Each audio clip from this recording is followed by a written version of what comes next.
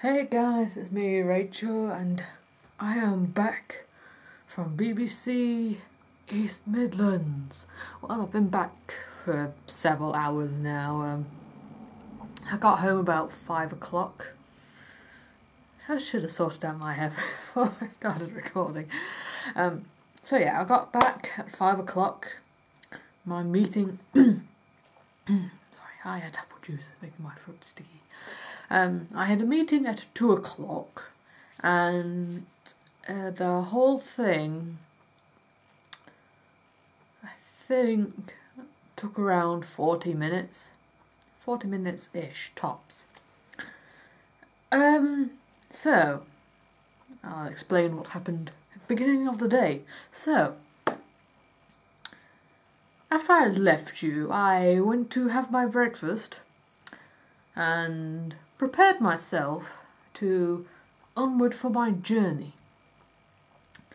I needed to be at the train station at approximately 12:58, and my train was almost 2 minutes late, but it got there on time. I was like, thank goodness, I don't want to be late, not on a day like this. So, I got on the train. Everything all went smashingly well. There was approximately 7 stops before Nottingham. That was a bit of annoying, but what can you do? So there was one stop, another stop, stop. Every 5 minutes there was a stop. It was crazy. It's like... and hardly any people were at the train station there. It was insane. I'm guessing trains are like cars. If you just keep stopping and starting, you burn more fuel. Or something along those lines. It was insane. But yes. Apart from that, I was lucky to buy my ticket in advance, because the train conductor guy who hands out all the tickets on the day didn't look at everyone's tickets on the train. For all he could have known, someone could have just jumped on that train and got a free ride. I mean, I could leave this as a rant for another day, but I won't go on to too much detail for this vlog, because it probably might go on long enough. So yes, I had my ticket out and ready for the train conductor to check, and for every stop we stopped at, he just disappeared. It's like, I've got my ticket here, I want to check it. He vanished. And there's me, renting again. So, I had off-peak tickets, so I thought, I need to get the 3:30 train back home, because that's the last train before the peak times. So I thought we would manage to get everything done within 2 o'clock, so I can just scurry away to the 3:30 train. We didn't, and I'll get to that in a minute. So, I got to the train station at 1:30, and it was completely insane. I got off at platform 4A. My goodness, if you've ever been to Nottingham station, it's huge. I have not seen a train station that big before. Apart from the London train station, that was like so many years ago. Oh my god. I kind of over-exaggerated somewhere, and I said it was as big as the country of Israel. Oh my good god. Massive. I mean, it was so big you could have got a Segway to get from one point to another. Oh dear. Excuse me. So I was looking around for my colleague Jack, and I was texting him. He said he would wait for me at platform 4. says, I'm at platform 4A, where on earth are you? So I was looking over here, looking over there, looking at the screen, trying to figure out where is platform 4. So I got back to platform 4A and just kept walking down. Then, out from the corner of my eye, I saw Jack. And I was like, oh my God, you're there. Praise the Lord. Oh God, I was so lost. I was so confused. Everything looked familiar because I saw it on the TV. So, met up with Jack and we made our way out of the train station. I'm surprised there aren't any ticket barriers. Aren't many train stations have ticket barriers? Well, major train stations. The train station I got off didn't have a ticket barrier, but that isn't a major train station. Train station Nottingham is a major train station because there's like so many platforms. It's crazy. There's like 7 platforms. Wow. and if it's being a major city and there's loads of things there, do you think there'll be ticket barriers and stuff? But no.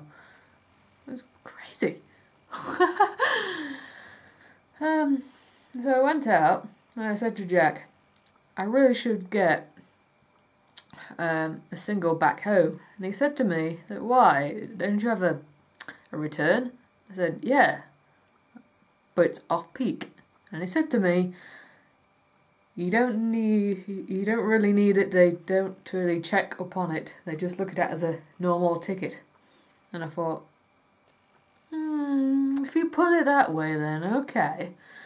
So I didn't take too much notice of it because we were kind of running out of time and it was nearly 2 o'clock because I got there at 1:30. Again, I'll get back to the off-peak because I've got more to talk about. So we made our way onto London Road. That's where BBC East Midlands is. We got into the building and at the reception I asked if Stuart Thomas, the head of BBC East Midlands, was available. And he was on a call, and he'll be with us shortly. We had to sign the visitor book, so I put my name, the institution, and the date. And we got a little ticket thing that sat around his shirt, or whatever. Had our names in, it said visitor as well. I wish I could have brought it home, it was really nice. It was a nice little souvenir. If you may have noticed, I've changed my profile picture on my channel. I'm not sure if you can enlarge it, but if you go to my Facebook, you can see the picture in full. It's a picture of me and Jack sitting on the studio sofa. You can just see the little name tag thing hanging from my shirt. And that's what I wanted to show you, but I had to bring it back. I thought it would be a nice little souvenir, but I had to take it back. It's a shame. So, we were a fraction early for the interview and tour, so we sat around, waited for a bit, and caught my eye on a few news reporters and thought, you know, you have that sort of shock when you see someone off the telly and you think to yourself, well, I think to myself, oh my God, they have legs.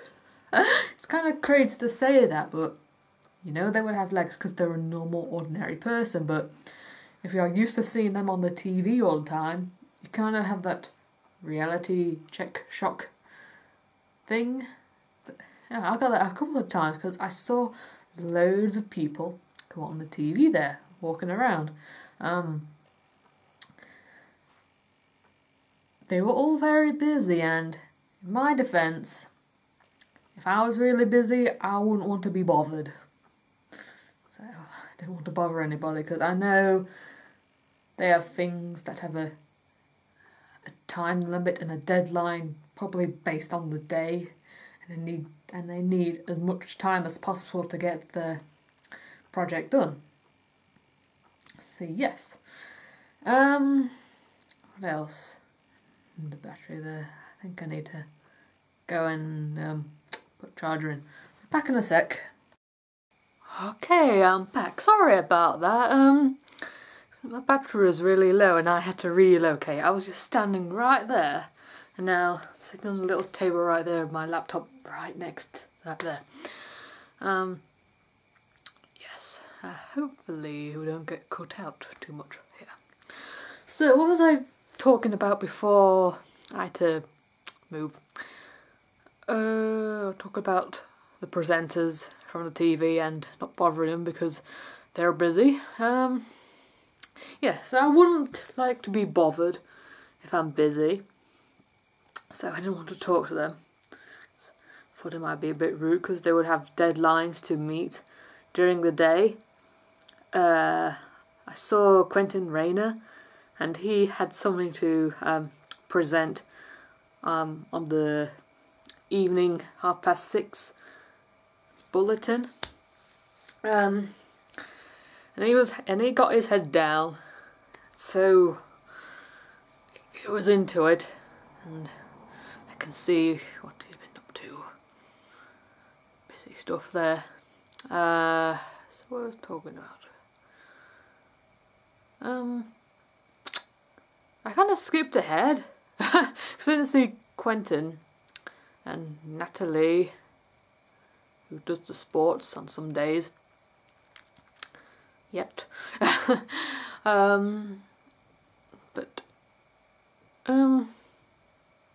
So we were sitting in the reception area, and then after a few minutes of waiting, Stuart Thomas appeared from out of nowhere, and he raised his hand going, "Hello, Rachel Sweet," and I was like, "Hi, it's me," and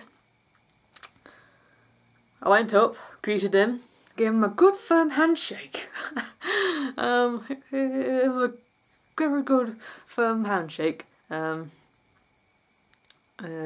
think probably been a bit too strong. I think I shook his hand off. So I introduced Jack as well. Saying, "This is Jack, who I'm working with," because I was the main one who was contacts about things. Nice chap it was. Very lovely to interview. So he took us to his office, had to talk about what we're doing, what our plans are, and what's the idea of us interviewing him. We talked about it being a research file project for research and development. And we need to research on a local company that we wanted to work in, and so we both picked BBC. And we were told it was more wise to interview a more local branch rather than the big main company out there in wherever it is now. I went to the BBC in London in 2011. It was really awesome. I think I posted a video of it a couple of months ago, or I think of my adventures there. It's just some old footage of me with a camera filming everything that's anything as possible. I don't know where this cough came from. There's always like a strong tickle in my throat. Sorry. Got some apple juice. Oof. That'll help me.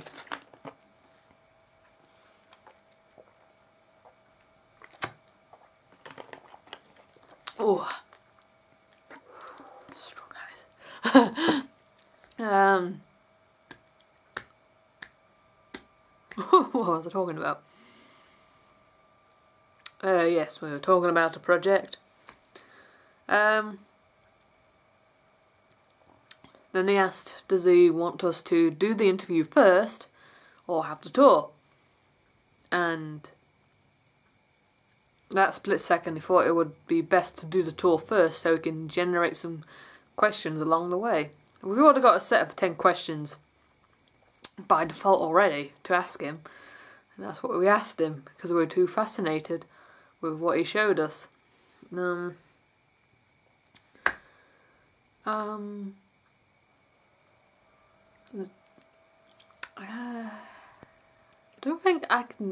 don't know if I should really say anything about what's behind the doors. But apart from it was really, really amazing to be there. Just, if you can imagine an office with loads of computers, it's like that. Basically, I'm not giving too much details. Apart from 1 or 2 cameras in places. Where else did we go? Plenty of edit suites. We went to the main studio, which is my profile picture somewhere. If you want to see it in full, it would be a good idea to go to my Facebook page. The link will be in the description below, as always. Oh my, what else? So I went to the studio, and it was really, really small.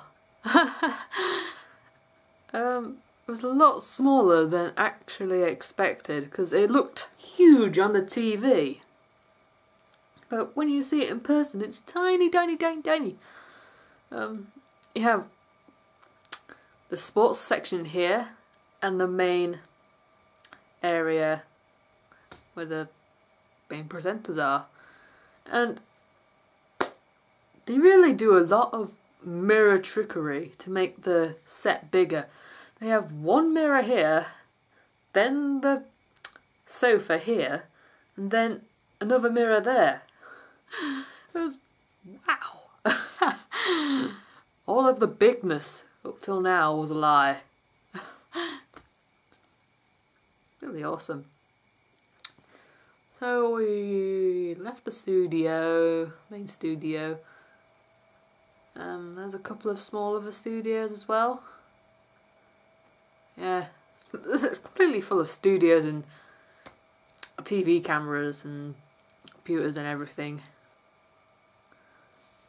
Really enjoyable experience. I really loved going there. What else? So we went back to his office. We prepared ourselves for the interview. I was asking him the questions and Jack was recording and keeping an eye on the Morents if it was still working.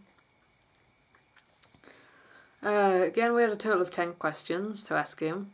The first set were mine and the second set was his.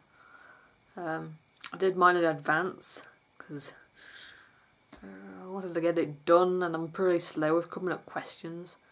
And I didn't want to ask questions that were stupid or anything. And if you can remember from a previous vlog, I was talking about how difficult it was to come up with a set of questions to ask. But I managed in the end, and most of them were pretty good questions from what he said. I was pretty chuffed. Golly. So the interview went well. We took a picture of him for our research file. So at the end of that, it was about 20 to 3, I think. He gave us his business card and he said to us, if there's anything else, do get in contact and always stay in contact. And I thought, we will, I will. And that's pretty awesome. I just thought it would just show us out, that's it, but it helped us. That was really, really awesome. And no doubtably, at some point we may get in contact back with him. I don't know. We do have another interview planned of someone who used to work for BBC East Midlands. His name's Andrew David. He now works at the local radio in Lincoln. Yeah. Siren FM. Been there. Awesome, I love it. You can't miss it. It's stuck in the media building. Whoa. So finished there. What else? We went to Starbucks. It's quite a bit of a walk away. Well, when I say walk away, it was bang next door to the train station. And Jack said, "Oh, it's just a bit over there." And I said, "Where?" "It is just a bit over there, but I can't see it." So we kept walking. And then just turned around. It was an odd looking pub place. I didn't really wanted anything because I was fine. But you got yourself some hot beverage of some sort. The main plan was to get all of the audio files onto my laptop. Well, we had one audio file, that was the interview. To get the audio files on the computer. I keep making it pure.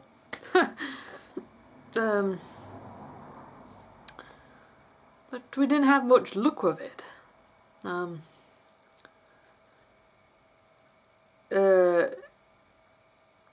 The driver wouldn't install. The USB was undetectable. I couldn't read it at all. It was really starting to annoy us both that why couldn't my little laptop detect the Marantz? But he said that the Marantz does have several problems from time to time. And that's why I don't like using them. I always like to use some sort of other forms of recording equipment. I like using my phone to record stuff. I like using small recorders to record stuff. But Marantzes, I just don't like them. I just don't like them at all. I hate them with a complete utter passion. I just don't like Marantzes. And that could be another rant video for another day. But yes. So he took it home. Well, I think he took it back to Lincoln to get it sorted out. These adventurers to go back and forth. Oof. So they sorted it out. Thank goodness. Yeah.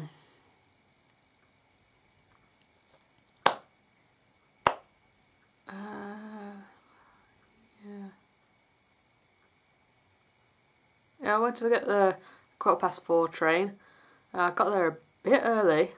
I kind of waited about 20 minutes for the train to actually get to the station. Glad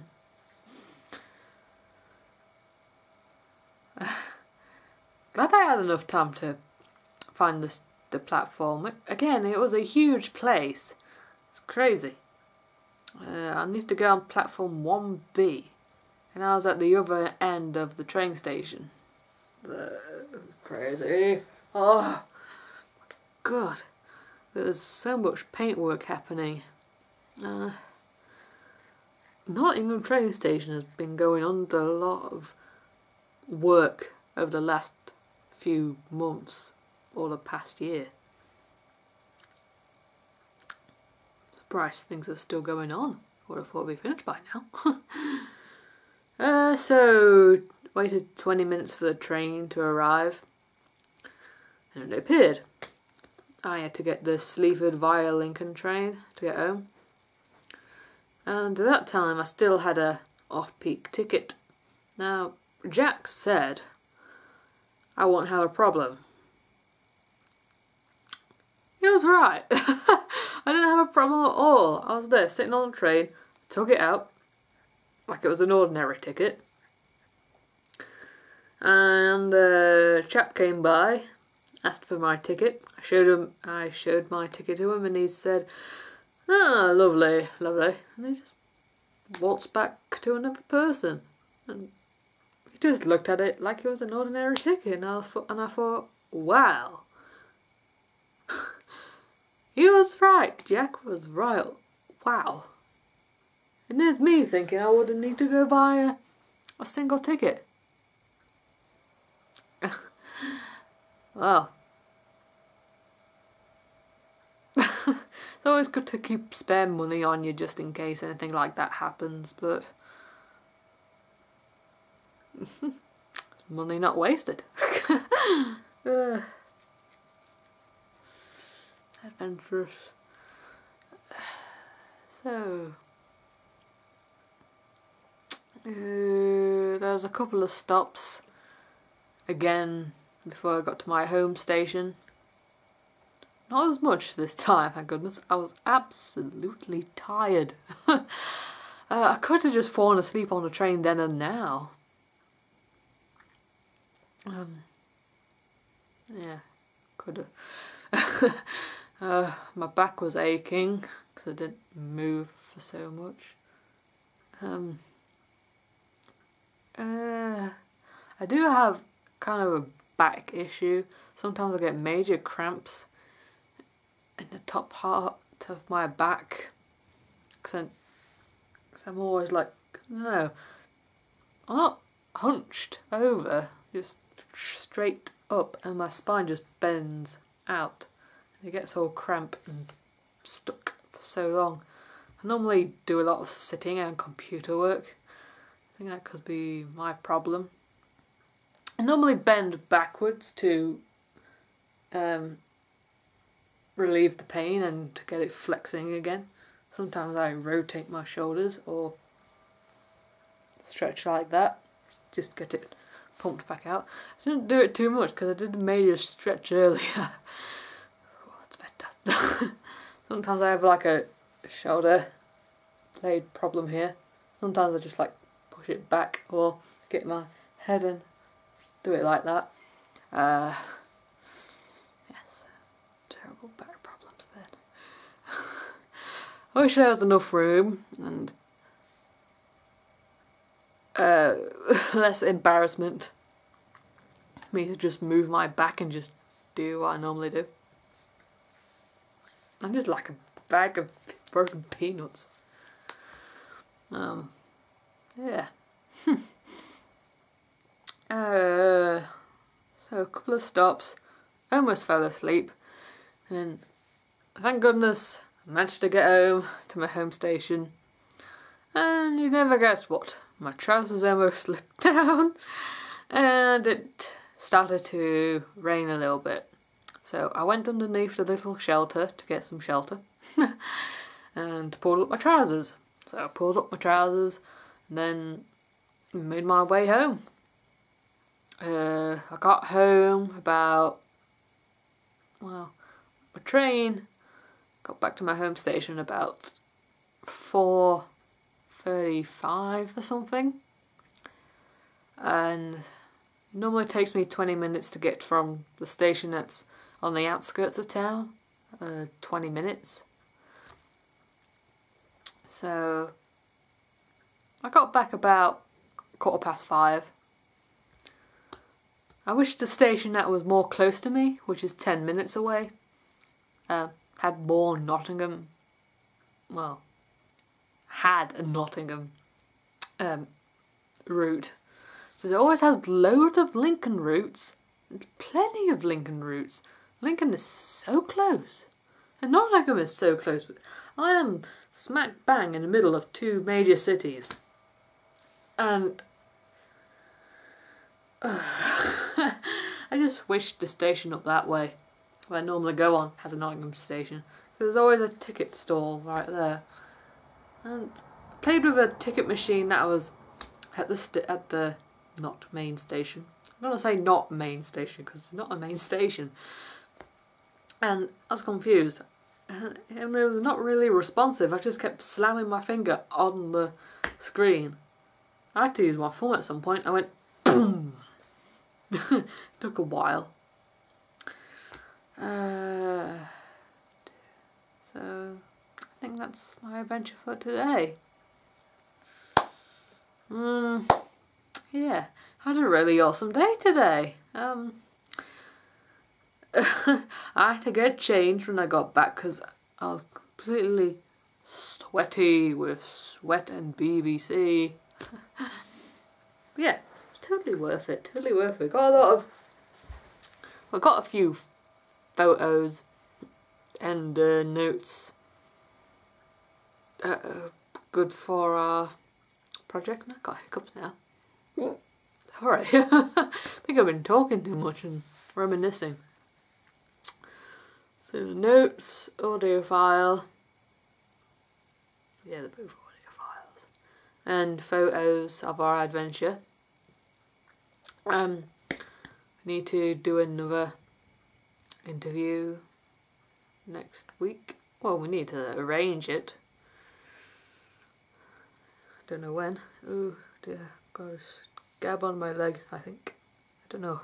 Feels scabby. What else? I'm surprised my camera has been running this long. Because last time when I had my camera connected to the mains, it just kept turning it off every 20 seconds. But again, I think that was the mains itself I was messing up.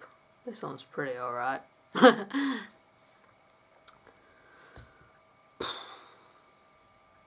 Yeah. That's it. I think this has gone on long enough now. But yeah, that was my adventure, and I want to keep this together nicely and save it for the future, because one day I'll look back on this and think, wow, it's my first adventure to BBC East Midlands and I had a really fun day. 5 years from now. Yes. I was going to plan on making a time capsule video, asking questions to myself in 5 years. And in 5 years' time I can look back at it and think, did I accomplish those things that my past self did and asked? Yeah, it'll be something to look forward to and probably look back on.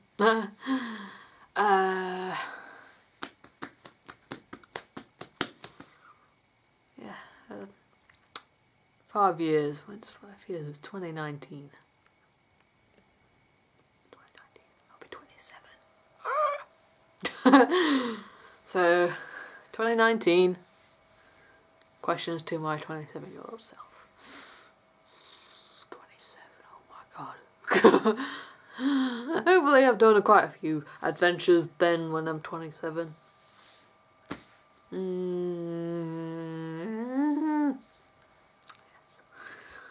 Okay, I think I will love you and leave you and see you in another vlog. Bye bye guys, love you all. Wow.